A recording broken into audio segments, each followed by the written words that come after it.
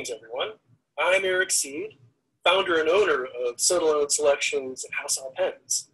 Over the next hour, we'll taste through 6 wines from our portfolio. But first, a bit about the people, the places, and our focus. Sotolon Selections portfolio, it's unique. It's focusing on select historic categories of aged oxidative wines. These include Madeira and Marsala, French VDN such as Banyuls, Rivesaltes, and Maury, and rarities such as the Catalan Garnacha de Porta and Carcavelos.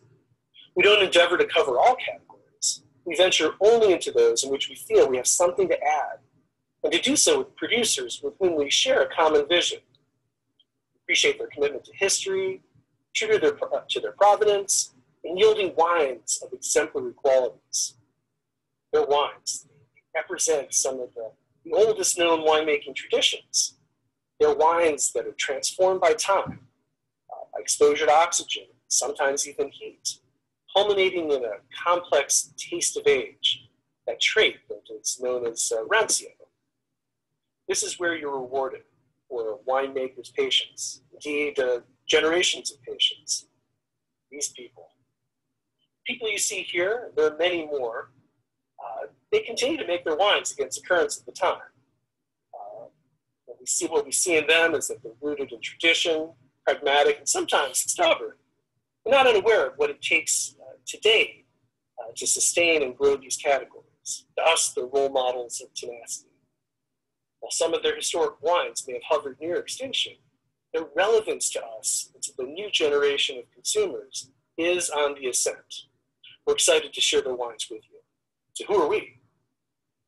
We are Sotolon Selections, a team of 17 people that are spread out across the United States. We distribute nationwide, and we have our own distribution team in the state of New York. While our involvement with these wines may be new to some of you, our efforts began back in 2012 with first Rancio Sec and Madeira, and today includes over 20 producers with wine and vintages that in some cases date back over a century. So, people, place, and tradition. In other words, provenance. Place matters and history informs us. What we must remember is that these styles of wines were dominant for centuries until just a few decades ago. And while today the dry reductive wines may rule the market, the aged oxidative wines are more than just novelties and artifacts. Quite to the contrary, their relevance to our consumer is still great, and it's growing. Look here. We see 4 pathways to growth with these types of wines. Number 1 is what we've seen on premise. Aged oxidative wines, whether dry or sweet, have had a stable and growing presence on wine lists. To the left, you see Spooning Stable here in Minneapolis. Here, the selling points were the versatility and their utility at the table with sometimes difficult pairings, their range of expressions, and their durability, sometimes even their flavor profiles that might share a commonality with the ascendant spirits of the bar, like bourbon, scotch, or rum. On the right, you see Jack Rose Dining Saloon. Look at that, 3 walls of whiskey. That's where you'll find your wine drinker on another night having a cocktail, with a balancing sweetness with bitterness and acidity, or drinking a whiskey where there's that great taste of age and wood. Unsurprisingly, at Jack Rose, they sell a lot of aged oxidative wines. Third, we're at home a lot now, more than we ever imagined. We're cooking. Some of the best wine pairings can be with aged oxidative wines. Rancio Sec with Iowa pork chops, incredible. Banyuls with blue cheese, it's classic. And Madeira with smoked fish, or, well, just about anything. And a truly great Marsala not only pairs well with tiramisu, it's a part of the recipe. And finally, number 4, durability of these wines. Nearly all of them, once open, will last longer than your standard table wine. In fact, some of these, such as Madeira and Rancio Sec, are fully oxidized to the degree of which they're nearly indestructible and can keep for years. I'm going to add one more benefit to these wines. They're approachable and accessible. I mean, think of this. The Banyuls that you're going to taste later, it's aged over 8 years, yet you'll find it on the shelf for $25, $30. When I say accessible, for what we carry, we have everything here stateside.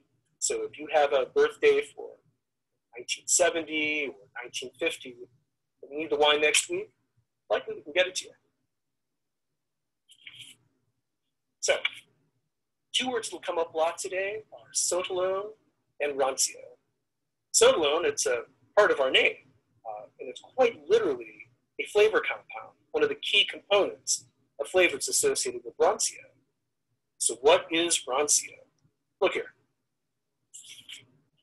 The word Rancio itself suggests something that has turned, sometimes bad, but in the context of wine and spirits, it is noble. It's a term of honor. It speaks to the taste and aromas that come with age. Look at this list. We love these things. So see what stands out to you as we taste through our wines. Which wines? Here's today's lineup. For what you like today and want to explore, let us know, as we have plenty more to share with you. At this point, I'll turn things over to our lead educator for the Sotolon portfolio, Jay Henriques. Thank you, Eric. So the Fontanel Rancio Sec is one of 3 wines from the Roussillon region we'll be featuring today. And it's a key to understanding not only the Banyuls and Rivesaltes that also come from the region, but nearly all of the wines in the Sotolon Selections portfolio. So if you haven't already begun to taste, let's get started. As you can see, Roussillon is last stop along the French Mediterranean before you cross the border into Spain. And while today it's incorporated into the greater Languedoc-Roussillon region, it's always had its own distinct identity, geographically and culturally, and in terms of the wines that they've historically produced. This is the warmest and driest of all French wine regions, ideal for grape growing and organic viticulture. And the vineyards are thought to have first been planted around 600 BC by the Phoenicians, who were then followed by the Greeks and Romans. For centuries, this was part of the Kingdom of Majorca, and its people regard themselves as Catalan, sharing a language as well as culinary and wine traditions with their kin south of the border. Today, Roussillon is simultaneously one of France's most traditional and dynamic winemaking regions, producing underrated table wines, especially Colloque, France's best fortified wines, and of course, Rancio Sec. In many ways, Rancio Sec is the most traditional and the most radical punk rock wine there is. The wine closest to those prized by the ancient Greeks and Romans, and perhaps the original natural wine. When you think about how the wines must have been made in warm climates prior to the advent of fortification and electricity, there was, in essence, just 3 wines that could be made. The first would have been some version of Nouveau, make it, drink it, before it turns to vinegar or Madeirizes. The second would have been the forebears of today's aromatized wines and amari, preserved to some degree by the addition of local fruit, herbs, and spices. And finally, there were the aged wines that were the most celebrated in the annals of writers like Colloque and Pliny the Elder, more than 2 millennia ago. The latter wines would have had to have been made with very ripe grapes, grapes whose natural sugar levels would have protected the wine against acidification and premature oxidation as it fermented slowly on and off with the seasons, until the increased alcohol levels then secured the wine. And this is how it was until fortification was introduced. But the advent of fortification occurs piecemeal in the Mediterranean, with sherry thought to be the first to add brandy back in the early 1600s. They were followed by port in the 1730s, by Madeira in the 1750s, and finally by Marsala in the early 1800s. In short, everywhere the British wine traders established a significant commercial presence. But they never did in Catalonia or Roussillon, and fortification didn't begin to take hold there until the early 20th century. As a result, the best wines of the villages in Roussillon would have still been made much in the way the Romans did. So when Banyuls, Rivesaltes, and Maury became part of the inaugural class of French AOC wines back in 1936, Fortification of those village wines became the rule, and overnight, the unfortified versions were nowhere. Basic vinditablos, wines that could no longer put the village name or the word Rancio or even a date on the label. But Catalans are nothing if not stubborn and proud of their heritage. And the wines we know now as Rancio Sec and V. Ranci continue to be made, albeit just for friends and family, commemorating births, weddings, anniversaries, and deaths. In 1989, Rancio Sec was recognized by Slow Food as an integral link to some of our most ancient wine traditions. And then finally, in 2012, after more than 75 years, French EU authorities allowed Rancio Sec to be bottled under the Côte Catalan and Côte Vermeille IGPs. And who happened just to be kicking around Roussillon circa 2012? That's right, Eric Seed. And I suspect Eric is telling you to take another sip of what's in your glass. As I mentioned, Rancio Sec is made from very ripe old vine Passerillet grapes. Grenache Blanc, Grenache Gris, and Macabou most commonly for the whites, and Grenache Noir for the reds. The same grapes that are used to make the great Vins Naturels, or fortified wines of the region. And while I'm not here to make the case for Rancio Sec as a natural wine, it does check many of those boxes. Native yeast, maceration of white grapes as well as red, with nothing added and nothing taken away. And regardless of whether the producers practice organic or biodynamic viticulture, it is as non-interventionist as they come.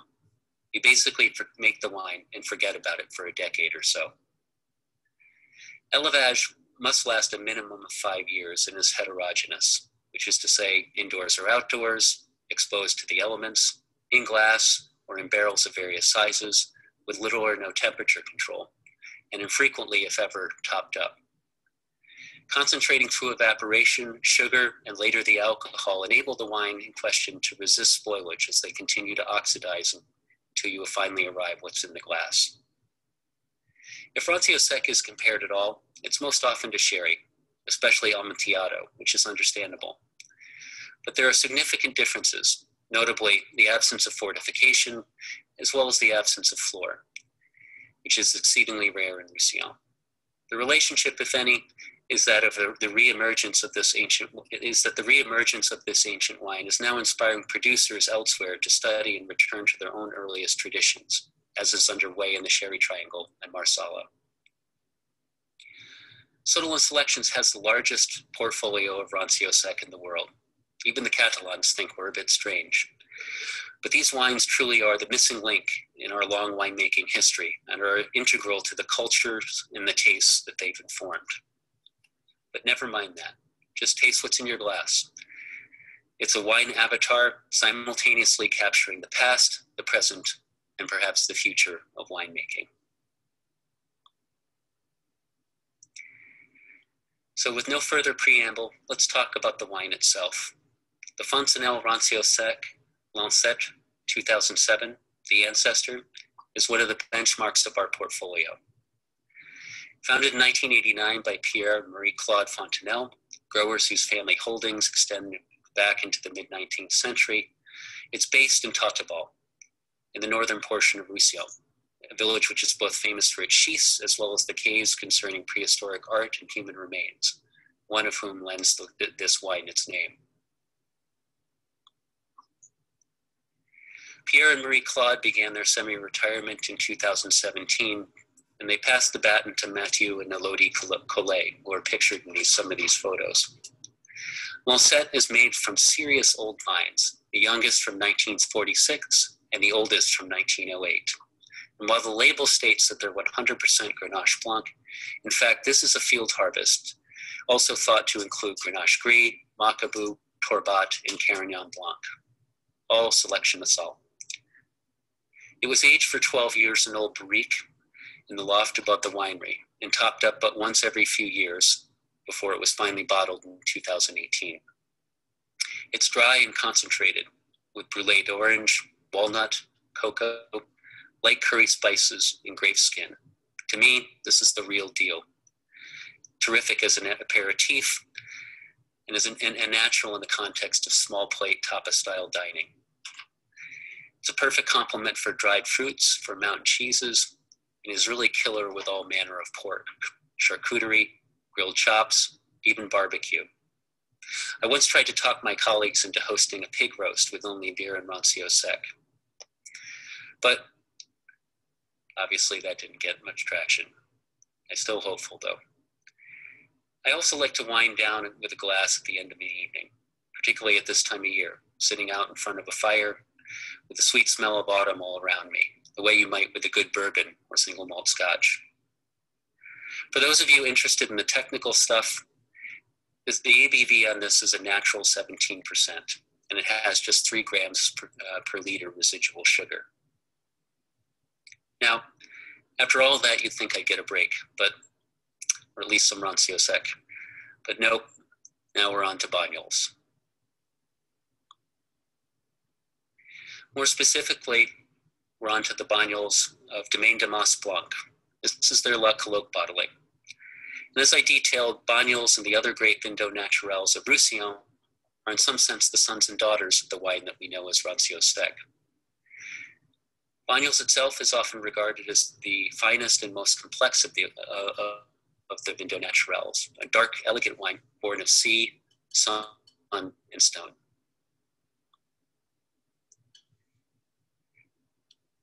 It also comes from one of what I regard as one of the most spectacular and underrated of all terroirs in France. Its vineyards looking down over the sea with windswept patchwork terraces rising above the water and set hard to the Spanish border, just a couple kilometers away from the village of Banyuls-sur-Mer.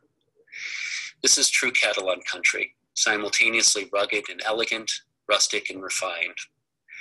As I mentioned, Banyuls was part of the first class of French AOC wines with Rivesaltes and Maury in 1936, and is coextensive with Colloque, the appellation for dry white, rosé, and red table wines.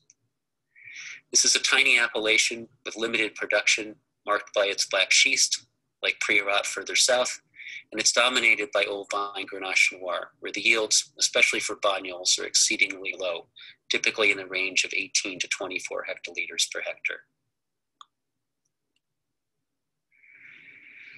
Banyuls has made much in the way of Rancio Sec, but for the moutage or fortification that arrests the fermentation, leaving a degree of residual sugar in the finished wine.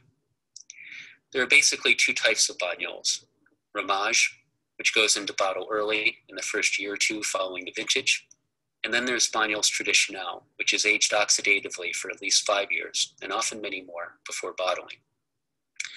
This is the meaning of the phrase hors d'âge, which you occasionally see on the label when it doesn't carry a vintage. Traditionnel is the original style, like Rancio Sec, and can be made with or without temperature control and aged in old barrique, demi-mude, foudres, and occasionally glass demijohns, evolving for years and sometimes decades. Where Rancio Sec is occasionally likened to sherry, Banyuls is more often compared to port. If the comparison holds true, Ramage is then similar in style to vintage or ruby port, while the traditional expressions can be likened to tawny. But I like to say that Banyuls and Maury are to port what Burgundy is to Bordeaux.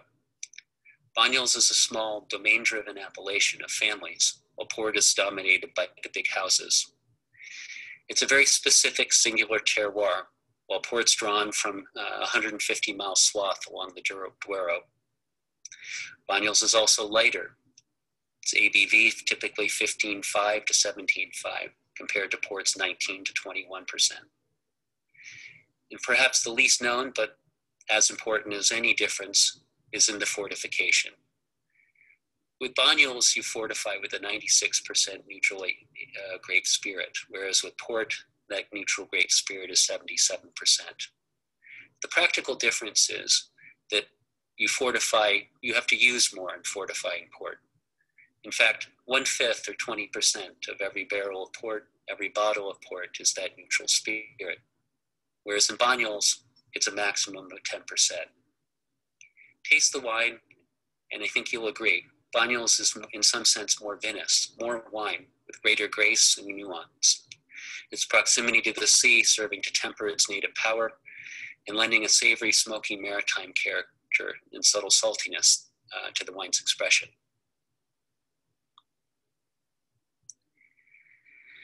Our producer, Domaine de Blanc, is synonymous with the name Dr. Parçay and the Parçay family, which is to say, synonymous with Banyuls itself, their winemaking roots stretching back through into the mid-17th century.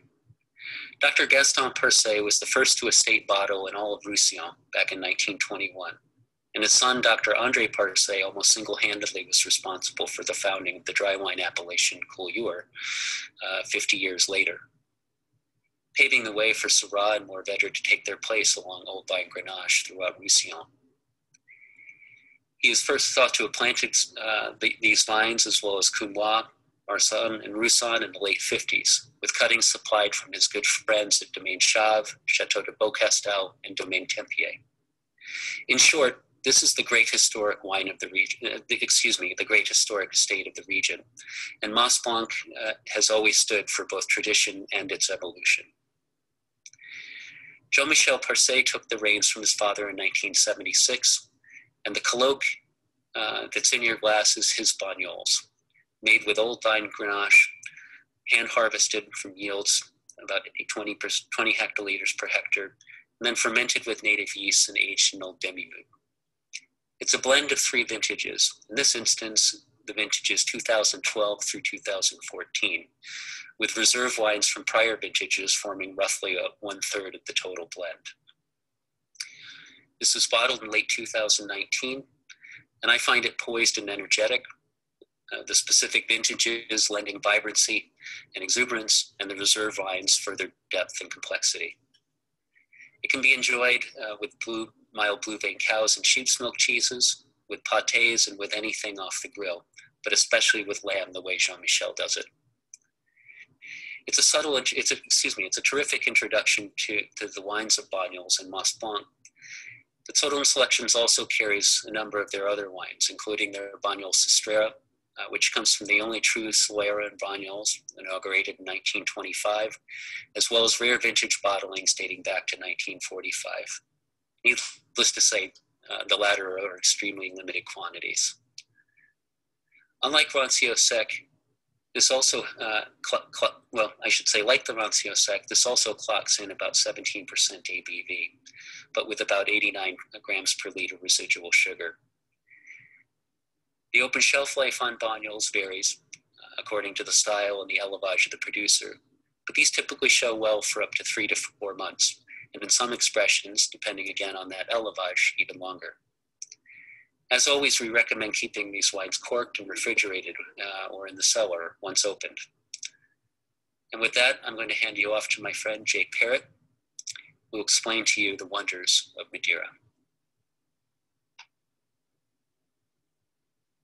Thanks, Jay. And now we turn to what may be the most well-known category within the Sotolon Selections book, and that's Madeira, particularly the wines of Henriques Henriques, or H&H. Here's a picture of the island of Madeira. It's basically a rock in the middle of the Atlantic. It's sort of the last place you might think wine comes from, much better suited to bananas or sugarcane than it is to growing grapes.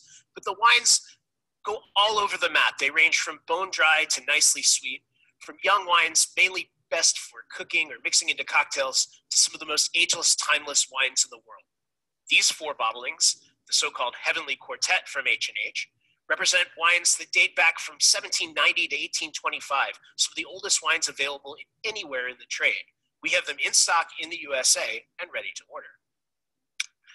H&H was founded in 1850, though the Henriques family has grown grapes on the island since 1425. The current winemaker, Humberto Jardine, represents the latest in a continuous string of winemaking apprenticeship from him all the way back to the first winemaker. But before we get into the real details of Madeira, I think it's important to get 2 concepts clear right away. First, Madeira is not a commodity category. There are 200 producers on the island a long time ago. Now there are only 8. And H&H really stands out in some very critical ways that you can think about while you're tasting these wines. First, H&H is a farmer.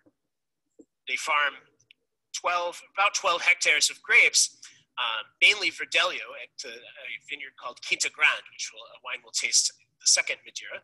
But they're also the savior of the famous grape Tarentege, the most exotic and aromatic of Madeira varieties. They farm 70% of what is about 2 hectares on the island and they buy much of the rest in many of the years. And that's what allows us to offer a 20-year-old Tarantage at a relatively reasonable price.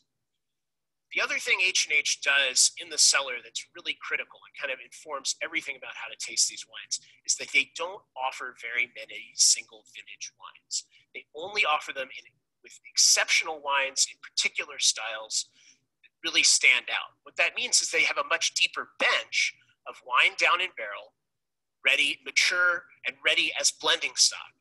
That allows the 10, 15, 20-year-old wines, which you might think of as the more easy to sell wines, to be really, really special and be really particular, standing out amongst the rest of Madeira producers. You can think about that in two ways. One, under European law, if you label a wine with a grape variety, it only has to be 85% of what's in the wine.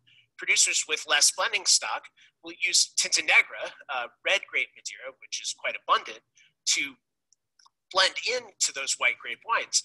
But Tinta Negra Madeira is more raisinated and softer, and so you lose some of that cut and raciness. At H&H, pure varietal expression. Also, the other thing, Madeira laws, those age statements on labels, are allowed to be what Madeira calls representative, essentially an average. Because H&H has that great deep bench, they can certify that all of their age statements, 10-year-olds, 15-year-olds, 20-year-olds, even the 50-year-old Tinta Negra, are strict minimums. What that means is that the acids, Madeira aging is all about its acid, have had time to evolve. And we'll talk about how you can taste for that. The other is Madeira is not port. They're completely different. Madeira, the grapes are picked a little underripe, so they age off their acid. Port, the grapes are picked a bit later, and they age off their tannin and extract. Madeira, drier wines are a much bigger part of the story of Madeira than they are for port. Madeira is fortified with a much higher strength spirit. So the wine is much less diluted. It's only about 10% spirit, neutral spirit, whereas port can be up to about 20% spirit. And last, Madeira undergoes a direct and deliberate oxidation process with the addition of heat right after fortification. It takes a long time in some cases, but whereas port is always sort of kept a bit cool. The result is a bottle of Madeira, when you open it, is shelf stable. A bottle of port, even an older tawny, isn't. A tawny can last a few weeks after opening, a vintage port only a day or two. So before we get into the details of the story of Madeira, I think it's a great time to pour yourself a bit of the Sercial 10-year-old, because I think the story will help inform how you taste the wine. So go ahead and have a pour. This map shows at the right the west coast of Europe, and at the left the east coast of the Americas. And the red arrow points to the location of the island of Madeira. Like I said earlier, it doesn't really look like where wine comes from. But the Portuguese brought vines there in 1419 when they settled the island. And they found quite quickly that the terrain and the environment were not particularly suited to grape growing. Because they needed to make a crop, they started to pick the grapes a bit underripe. So from day one, Madeira wine was all about its acid. That said, they had by the 1500s, they had a business. Madeira was the last supply point for ships sailing south from the UK or France or Spain or Portugal to get to the New World on the trade winds, the same winds that produce hurricanes today. The sailors didn't care that the wine was rotgut all the way back then. They just liked it, and this was the last chance to get any before they got over. Then legend has it that some barrels came back after a hot ocean voyage. The Madeirans cracked them open, and they realized the wine had gotten much better. And they weren't dumb.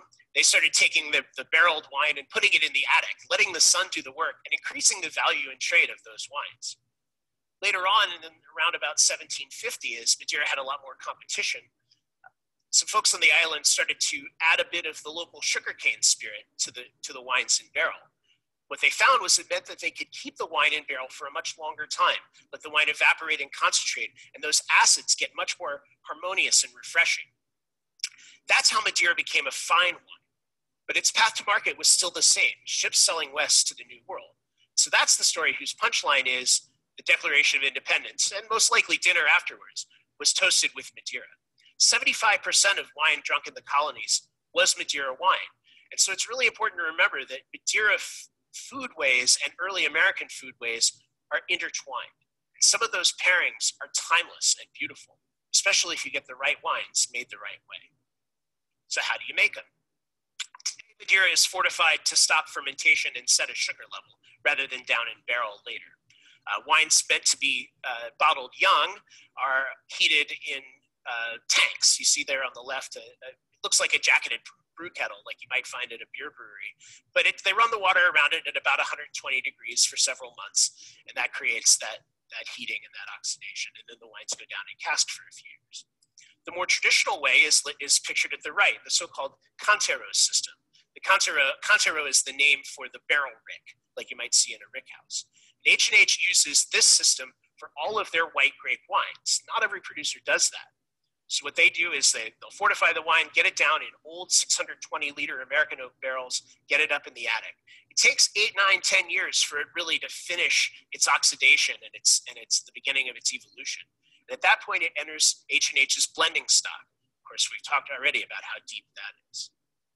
We've talked about white grape and red grape Madeira. I think a quick look at those grapes is important.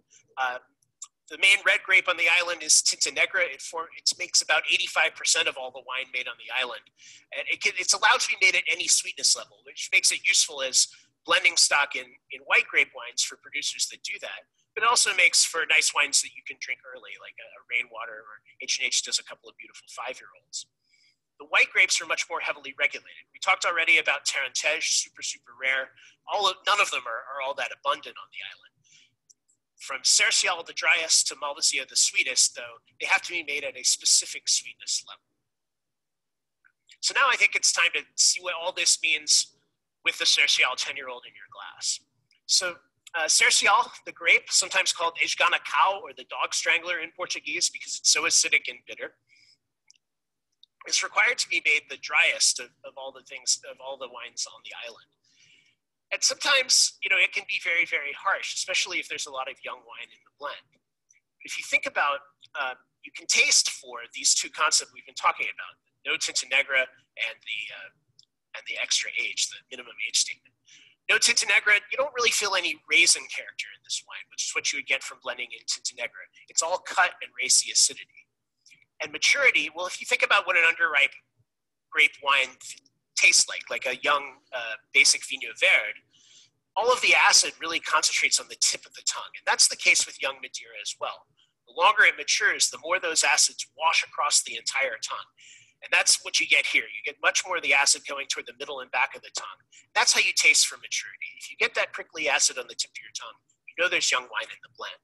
But that fulsome acidity all the way across the tongue means that this wine is an excellent pairing for all kinds of fish and seafood. We love to drink it with oysters. That's the traditional American pairing for Sercial. But it works with steamed clams, grilled fish, sauteed fish, pretty much anything. So it's very, very useful at table, even with some strongly flavored fish. The Sercial 10-year-old represents H&H's great skill as a blender and their approach. But we also need to talk about their legacy as a farmer. To do that, we have another wine, and we have Jay Hennihan. Thanks, Jake. While Madeira may be the best-known category of aged oxidative wine we represent, the Verdelho Single Harvest QG 2007 is unique and one of the most exciting in our portfolio. Madeira is undoubtedly a fine wine, amongst one of the greatest in my opinion. But many of the practices defy fine wine conventions, and its vineyards are one of them. As Jake said, H&H is the only producer on the island to own vineyards, including the 10-hectare Quinta Gran, which is pictured here. Most vineyards are owned by Madeira mom and pops, by neighbors or the guy that fixes your car, and the average size of a Madeira vineyard is just a half an acre. So we had long thought that H&H should really highlight their vineyard ownership, the fact that they're the only grower on the island. But each time we brought this idea to Umberto, he'd look at us and smile, indulging us while making it plain he thought we were being ridiculous. That is, until one day, in late 2018, he handed us an unmarked bottle. We poured the wine and tasted it and said Verdelho. Really, really good Verdelho. It took a moment before it dawned on us.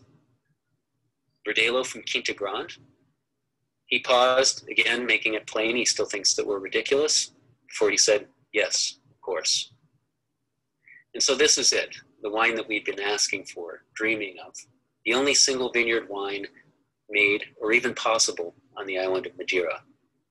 The wine that proves that despite being a wine of process, Madeira can also have the stamp of terroir and a vineyard signature.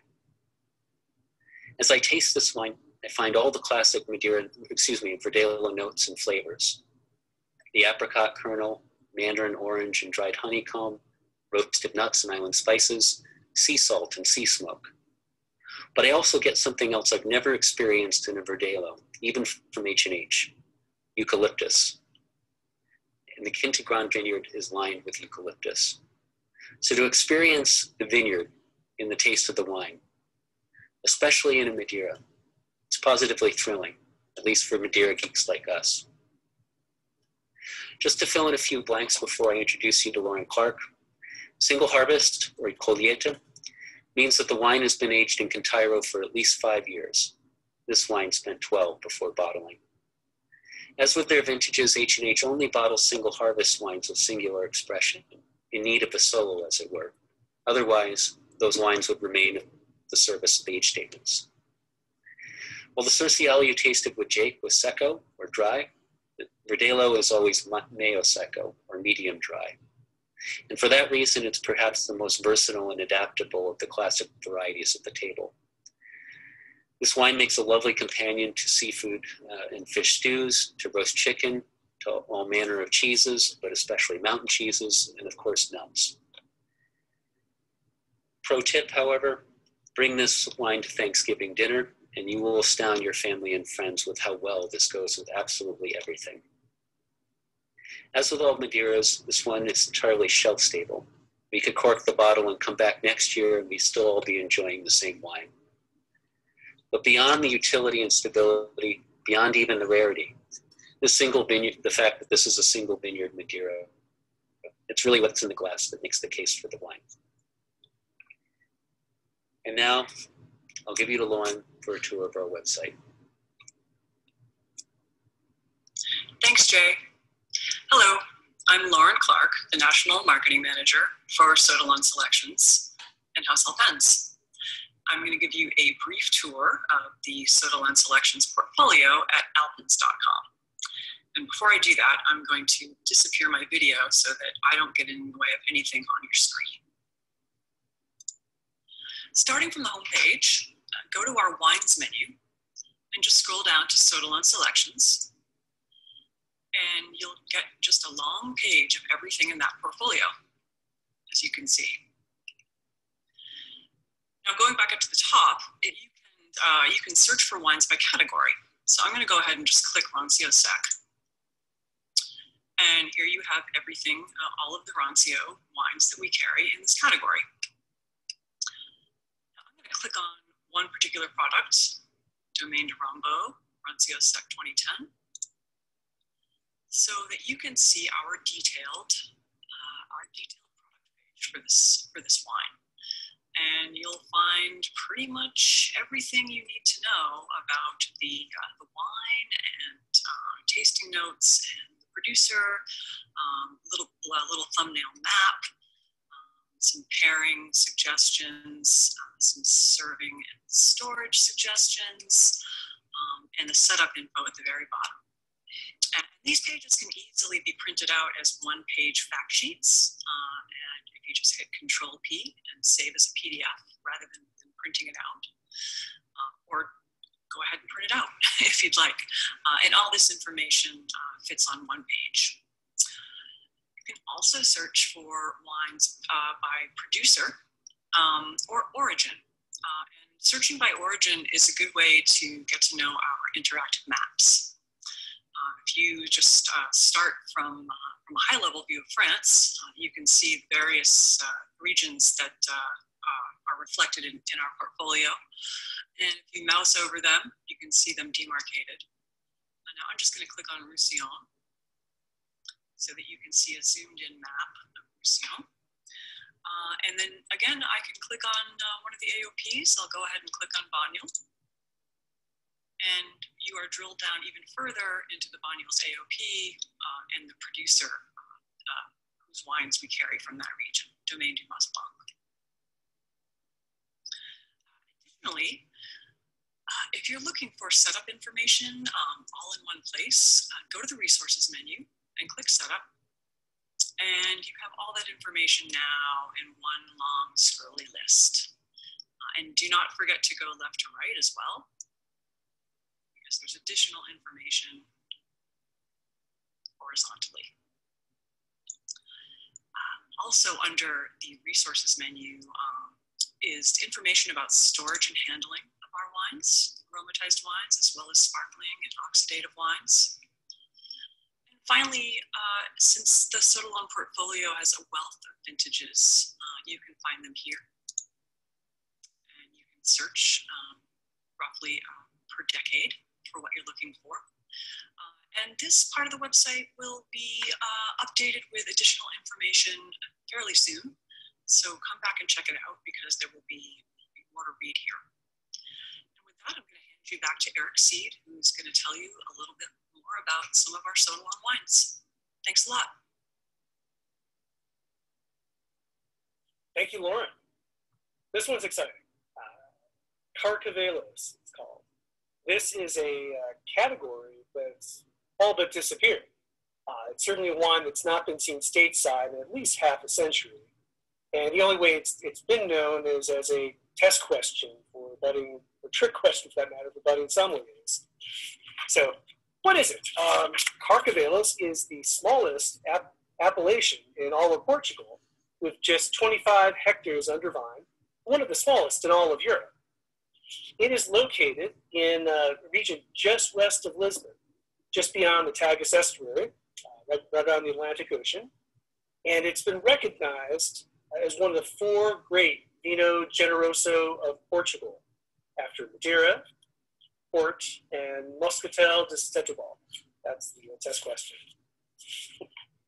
So, Carcavelos, it was essentially created by one of the giants of Portuguese history, the guy you see there on the left, the Marquis de Pombal, served as the prime minister from 1750 to 1777.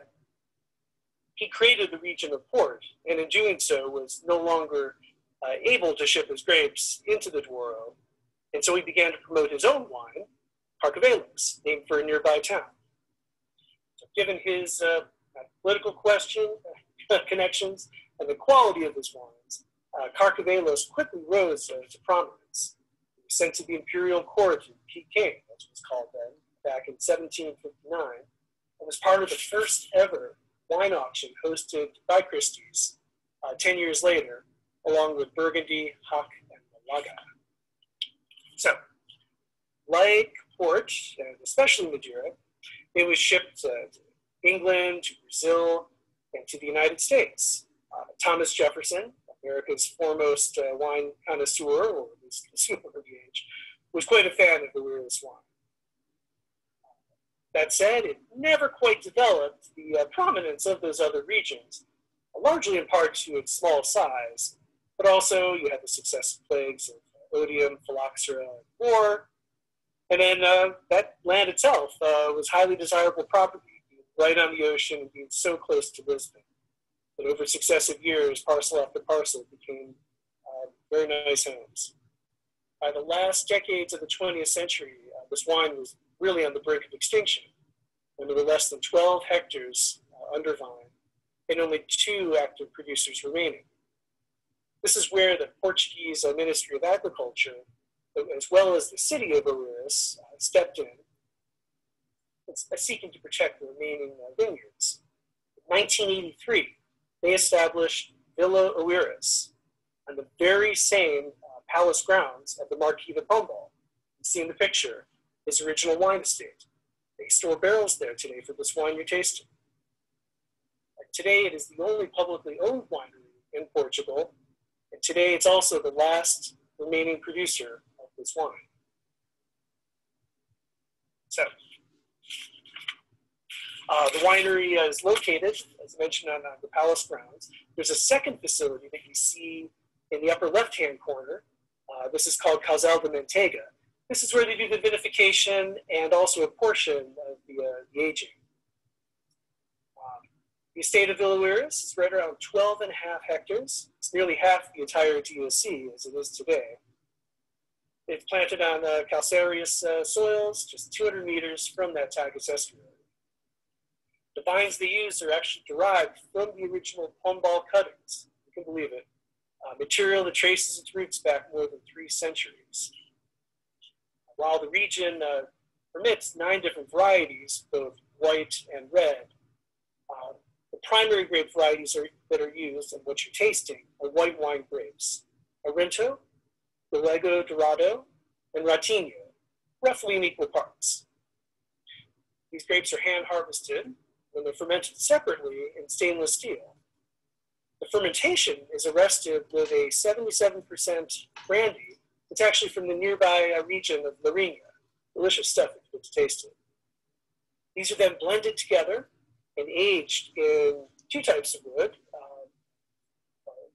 oak from Portugal, as they call it, Nacional, as well as French oak cask. So the Carcavelos 15-year wine that you're tasting, it's considered the benchmark of the appellation. I think you'll pick up some of the richness that you might be familiar with Ball Madeira, but there are these other characteristics that come from the Arento. There's this oceanic character, and also this honey cake element that is a signature to this style of wine. If you enjoy it, we do have another expression from Villa Oeiras. We do have some rare vintages from a long extinct vineyard. Anyway, enjoy. If you have questions, Q&A after. On to Jay. Thanks again, Eric. After our sojourn in Portugal with Madeira and Carcavelos, we'll return home to Roussillon and the final wine of our tasting, Chateau Rivesaltes Rancio 2000.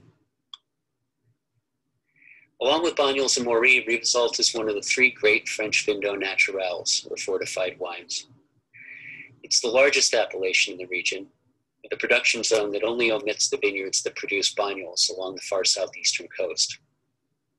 As such, Rivesaltes can be made from a variety of different terroirs, with dark schist, granite, and limestone clay soils along its northern slopes, and dry Garrigue-scented clay, sand, and gravel on the plains around Perpignan, where the majority of the wine is produced. Rivesaltes comes in every conceivable color and style, and with that range and variability and expression are perhaps in part to explain its current somewhat mixed reputation. It's fortified in the same manner as Banyuls by a moutage, and the best Rivesaltes are in the traditional style, oxidatively aged. Some of these can be some of France's most long-lived wines, and a few examples from the 19th century are still occasionally to be found. For grapes, Grenache Blanc, Grenache Gris, Macabou, Muscat, and Tourbat are approved for the whites, while the reds are founded primarily on Grenache Noir, with a bit of Carignan occasionally thrown in for good measure. Given the proximity of both Banyuls and Maury, which are red grape only, the white versions are far more commonly found as expressions. Chateau was founded in 1846 in the heart of the Tete Valley, just outside Tuir, which is the home of Beer Grand Quinquina. From the beginning, the Passima family has always owned vineyards, but it didn't begin bottling until Hervé Passima and his wife Beatrice returned to the estate in 1986. It's always been best known for its Rivesaltes Ambre, and more recently for its Rancio Sec. Both of these come from the same small 1.9 hectare vineyard, with 70-year-old Grenache Gris vines grown on agro-calcaire soils, studded with gallet stones, not unlike Châteauneuf-du-Pape. The Tramontana wind shrivels the late harvest grapes on the vine prior to harvesting, and the wine is fermented with native yeast and left on its skins for a week. But despite the old vines, élevage is what really sets Chateau Rancio's Rivesaltes Rancio and Domaine Rancio Secs apart. The wines are aged in a former horse barn, Beatrice standing there in the doorway, and situated behind the chateau. It's a truly magical place for oxidative aging, with temperature ranges from 55 to 80 degrees Fahrenheit, and the wind always blowing outside its wooden doors year-round. Once inside, you'll find the Bordelaise fruits are stacked, choose and freeze. Of course, there's no temperature control. And due to the wind, the stable is quite dry, which leads to an impressive evaporation and concentration. The wines we have from Chateau d'Azal, vintages 1998 through 2002, were set aside for further aging and unconsolidated in barrel only once every 5 years, but otherwise were left unattended. When finally bottled in 2019, these were unusually concentrated, a 2,000-year glass no exception, with a pronounced Rancio character that's rarely seen in modern-day expressions. Hence our decision to bottle this as Rivesaltes Rancio as opposed to Rivesaltes Ambré. Here, Rancio is a descriptor rather than the name of the category. But at this juncture, if you don't know what Rancio is after tasting this, I'm not sure we can help you. With Hervé's passing and Beatrice's retirement last year, this is the last testament of one of the great terroirs of oxidative aging in all of Roussillon. This 20-year-old wine has a heady, lifted nose that reminds me a bit of Rhum Agricole, and it's got this lavish texture that is a hallmark of its élevage and of the estate, with caramelized citrus fruits and Rancio spice perfectly matched to the old vine Grenache Gris fruit. It clocks in at 20% ABV and boasts 168 grams per liter residual sugar. Given its élevage, I'd wager that this wine is probably indestructible and can be enjoyed for many months, if not years to come, even after opening. It's dessert wine. It's a dessert in a glass, but it can also be enjoyed with blue maned cows and sheep's milk cheeses, with dried fruits, and any vanilla-based dessert. If I'm to sum this wine up, I'm reminded of a line from a movie, Spinal Tap. This one goes to 11. And with that, I'll hand you back over to MC Jake for a bit of Q&A. Please stay with us. Thank you, Jay, and good afternoon. That was quite a lineup of wines we've got there, and we've got an opportunity for some live Q&A. Eric Seed, the founder and principal, is on. Jay is on. A few of the rest of our team are on. And we have a couple of special guests as well to kind of kick off the conversation. We have one to kick off the conversation. I'd like to introduce my dear friend, Sarah Aducci from Belmont Butchery in Richmond, Virginia. Sarah and I have presented on pairing cheese and funny fortified wines of various ilks in the past. And so I knew that she was going to be around her cheeses today. And so I wanted to give a chance for her to chat in a little more specificity about pairing cheese with some of these wines. And I think since we all just had the 2000 Chateau d'Azal Rivesaltes Rancio, let's start with that. Sarah, what do you think? Oh, I think these wines, first of all, are fantastic. This has been a great assortment of things to taste with cheese. I sort of, because I happen to have a ton of cheese right now, I made myself a little plate with 9 cheeses to try some of these with. And this last wine, I found really like overall super flexible with cheese. It's just was not a train wreck with any of the cheeses that I have going here today. I had some little Caramont Fresh Chev here, some Cremant from Vermont Creamery, a little double cream cow goat, some Taleggio here, a little washed rind in the mix, some sheep's milk from Italy.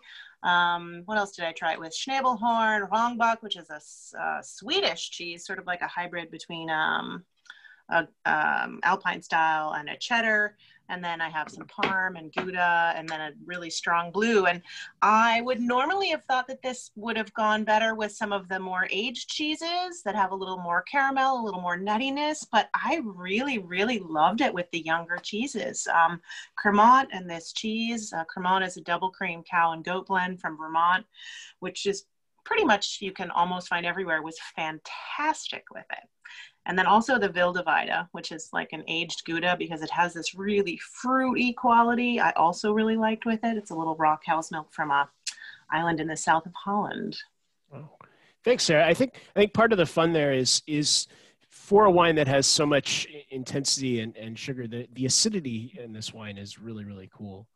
And that's something we find when we pair H&H Madeiras with cheese as well.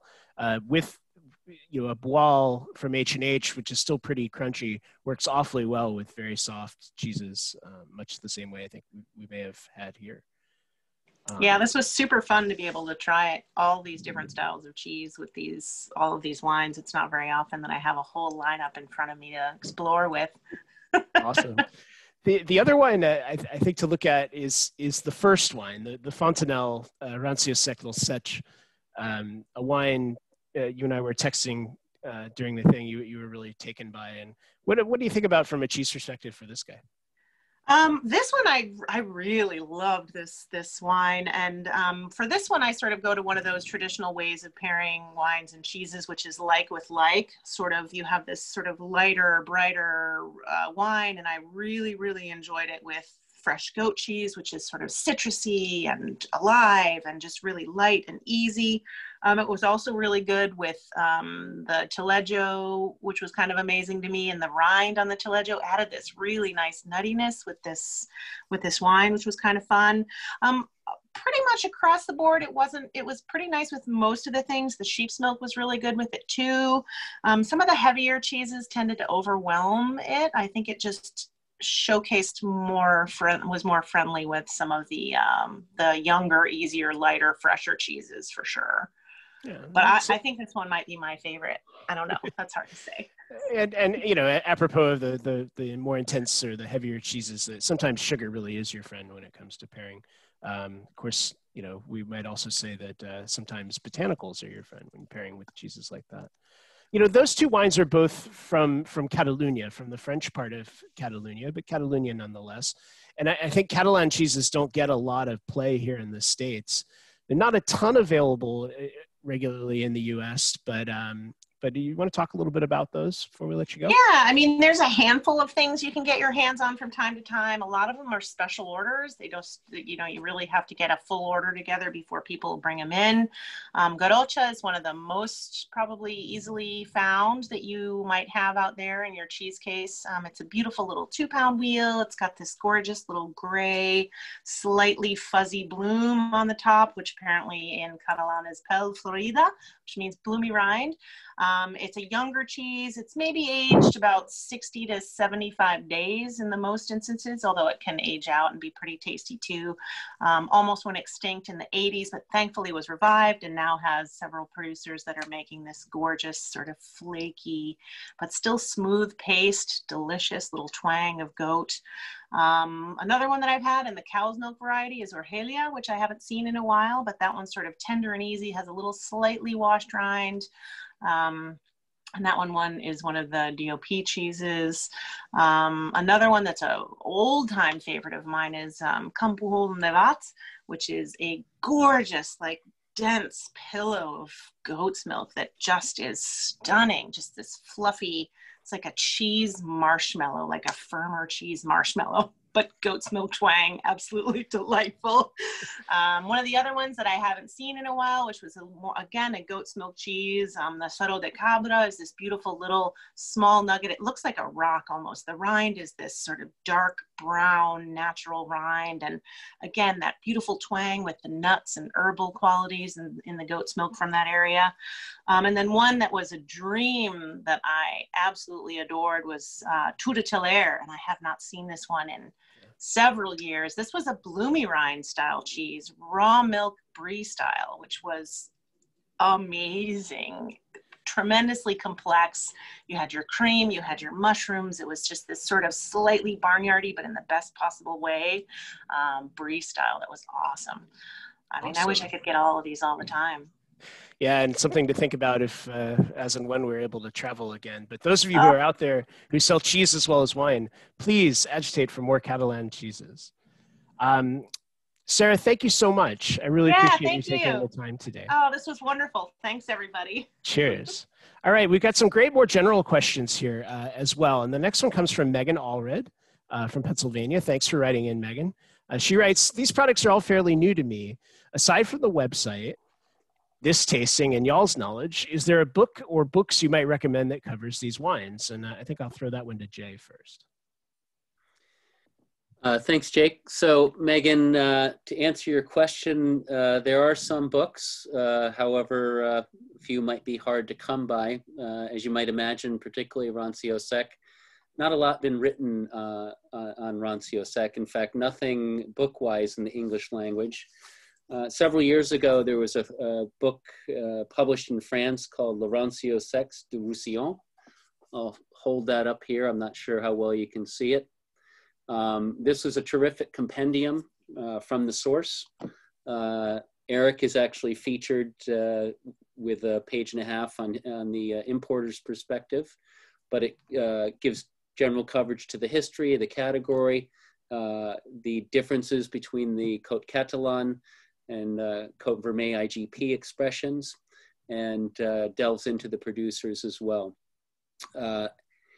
Perhaps a bit easier than that, an article was published just earlier this year, I think the January-February edition of Wine and Spirits magazine. Their executive editor, Tara Thomas, fell in love with Rancio and reached out to us. So we had a wonderful opportunity to sit down and walk through all of the Rancio Secs in the portfolio with her late last November.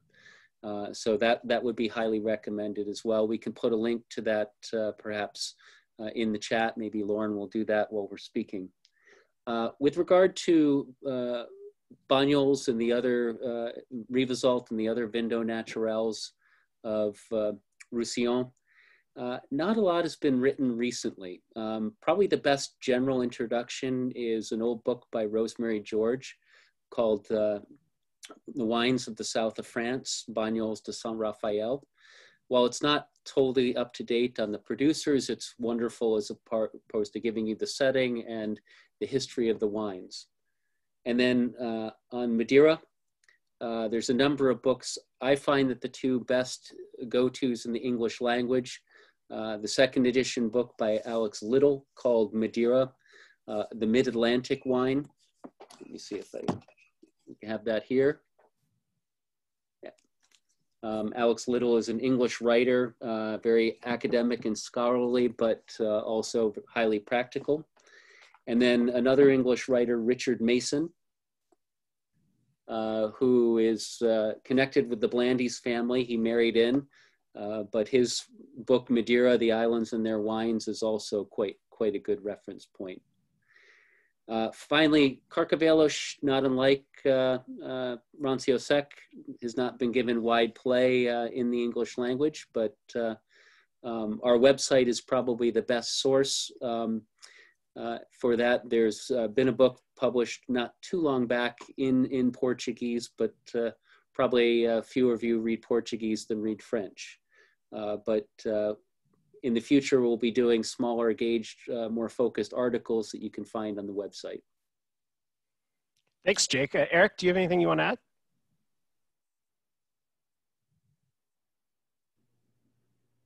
I don't think so. Cool. There's a lot of reading already. It's a lot of reading. All right, our next question, we have another special guest. Lee would like to introduce. Yeah, thanks, Jake. I want to introduce Bobby Burgess. She is the sommelier at Restaurant Tyler in Starkville, Mississippi. So one of those wonderful sommeliers from very small markets around the country who is doing their part to broaden horizons. So I'm going to unmute her now, and Bobby can ask her question. Yeah, thank you. So I'm in a very small market, and oftentimes I find that, especially with older guests who have been experienced to lower quality products when they, buy them in the stores, products that are usually used for cooking more than they are for actual drinking, that they won't try other sherries or Madeira or Marsalas because they've just been burned in the past. I can give them, like the other night, couldn't get them to drink sherry, but I got them to order a 1988 Carcavelos on Saturday night, but they would not try sherry at all. What are ways that you can for us to help guests lower their walls when they just haven't been experienced to good quality products in the past. Jay, you've been a floor sommelier for years. What you want to talk about that first? Well, it sounds like Barbara already knows something of what to do since she was able to turn them from sherry to Carcavelos.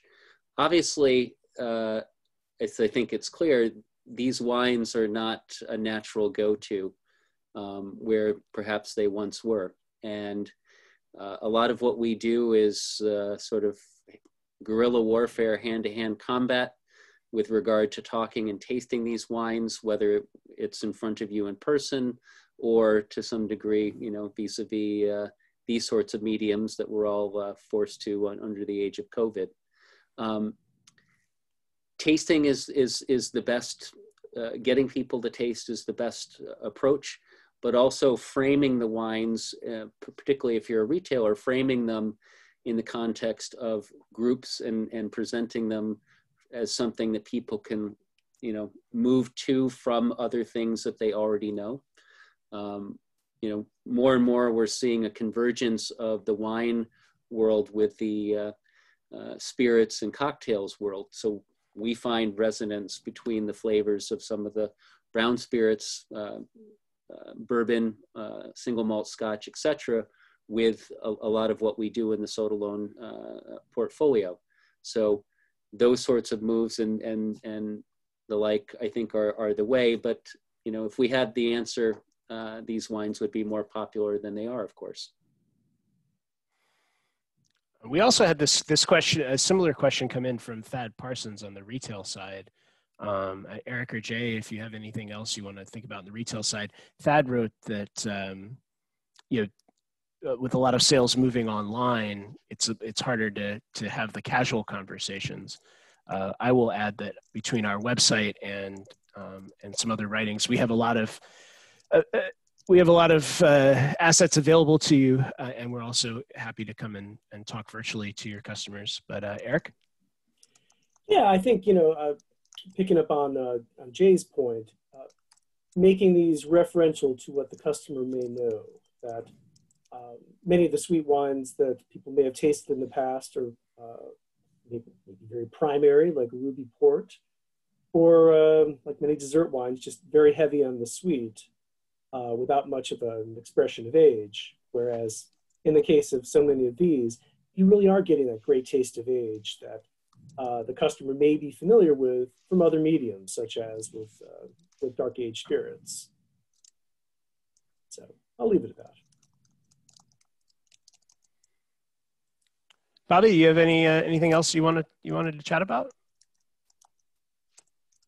That was the only question I had.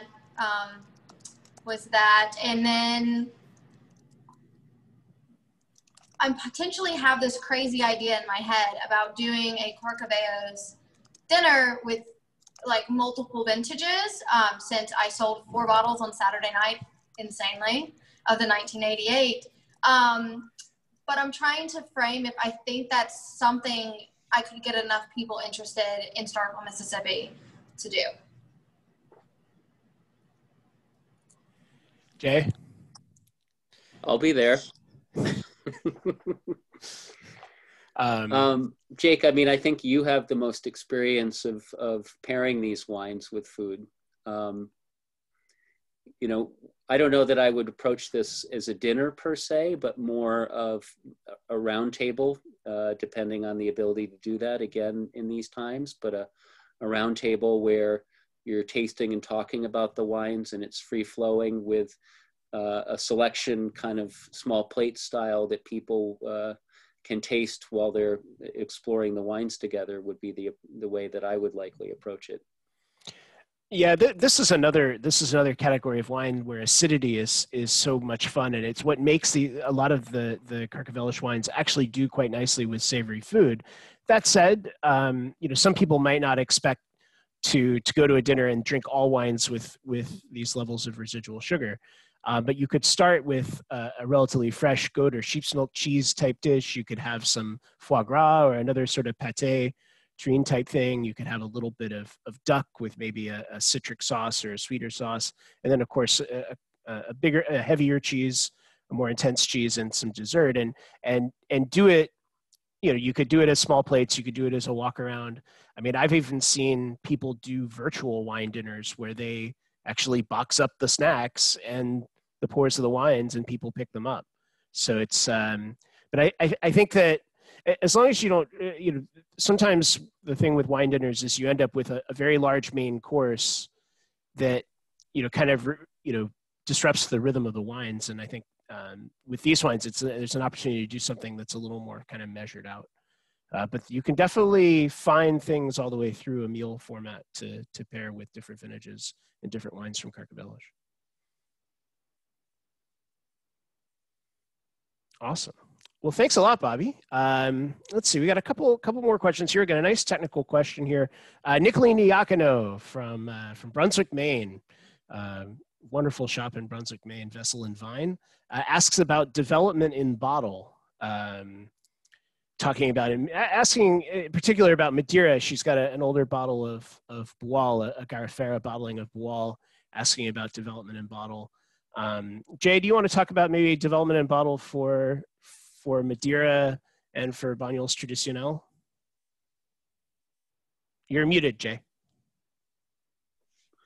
So sure, I'd be happy to. The short answer to the question is these wines aren't going to develop in bottle. So they are already fully developed.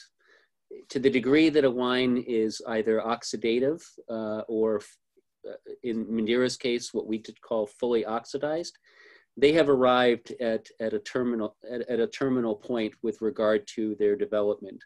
So once it goes into the bottle, you're not going to see any appreciable change, and therefore, if you're having a hard time resisting, crack it open tonight. The nice thing about it is it's also not going to change once it's opened. You can, 2 or 3 ounces at a time, reward yourself over the course of, months or years, and you'll still be enjoying the same wine. With a wine like Banyuls Tradicional, the answer with regard to when to open it is the same, but once you open it, while it may last for many months, it's not a quote unquote fully oxidized wine. And so you will see a small diminution in the character of the wine after you reach a certain point. My general rule is 3 to 4 months with those wines if they're kept well in between the times that you're enjoying them. Now, there is a category that we do work in a little bit that has very important development considerations in bottle, and that's Banyuls Remage. Jay, do you want to talk about that a little bit? Yeah, so as I mentioned, Banyuls is made in 2 styles. The older style is the traditional style where it's been aged for a minimum of 5 years oxidatively before going into bottle, and often much, much longer than that. We have some that spent nearly 30 years in barrel, the Domaine de Mas Blanc Banyuls collection wines prior to going into bottle. These again will have relative stability once you open them for a period of months. Banyuls Remage is more akin to the way that Ruby and vintage port are made, which is to say the wines are made and sometime between a year and 2 years, pardon me, they go into bottle, and their subsequent development is in bottle. In those instances, you will get that further development over time. And it's up to you to decide when you, are going to appreciate the wine most. Some people like the power of the younger expression. Some people prefer to see the wine develop and mellow over the course of years. Now, our Remage are older expressions, so they are already fairly well along in their development. And as they do, the changes will get less and less than it would have been in the early years. Awesome. Thanks, Jay. And our last question comes from Michael Pena from the Green Zone in Washington, D.C., which is a fantastic, fantastic and highly innovative bar. And the question is, do you see any trends using these wines in cocktails? And I think maybe we'll start with Eric on that one. Sure. What to say, when something's delicious, has texture, has acidity and age, it's going to find its way into mixed drinks. And Yeah, I know with Rancio Sec, we have a handful of customers that use it to lend both the taste of age and vinous texture into drinks. One of our leading customers, I think, for the Matifac, which is from the Banyuls region, Rancio Sec, mixes it with the Rothman and Winter Orchard Peach Liqueur to give a aged peach brandy experience to a spritz drink. And then, I mean, there's some classic old applications. Was it rainwater with tonic, I believe? Something you'll find on the island and in history. I don't know, other things you folks have seen? Yeah, Eric, if I may, there is a cocktail in our database with the Matifac and cognac with Peychaud. It is delightful and mint. It looks like, visually, it looks like a Queen's Park Swizzle, but it's with Rancio Sec and French brandy. So delightful amount of acid that Matifac adds to that cocktail. Yeah, I mean, we talk a lot when we talk on the Haus Alpenz side about this idea of dilutability. That something is useful in drinks that if you dilute it, it still provides great expressiveness. And there's certainly, with dry Rancio, with no fortification and that great evaporation and concentration, you get that. Other things in the portfolio, I mean, mixing with Madeira is about 100 years older than mixing with vermouth. You think about punches and sangarees, things like that. That would be the main other one. We did just bring a relatively dry and nicely priced Marsala to the market, which hasn't made it everywhere yet. That is really, really awesome with gin as well. Couple of comments from folks writing into the chat. Whitney Sactalon from Southeastern Virginia talks about how she started to open and taste bottles of Carcavelos, and now it's extremely popular. She works she just moved over to a butcher shop in Hampton Roads. So thank you for that. Nicolene, who wrote in the question earlier, also says that there are ways to use some of these in place of vermouth or aromatized wines to kind of create that texture in cocktails. So thank you for that as well. And I believe that's all we have time for. Eric, any last thoughts? Just to thank everyone for coming today and tasting through with us. Really appreciate your time and your interest in these wines. Jay, anything else you'd like to add? No, I think Eric summed it up well. I mean, obviously, we love these wines, perhaps to the point of irrationality, and we hope the opportunity you had today to taste them has imparted a little bit of that irrationality to you. So go forth and fight the good fight. Awesome. And with that, it is just for me to say good evening.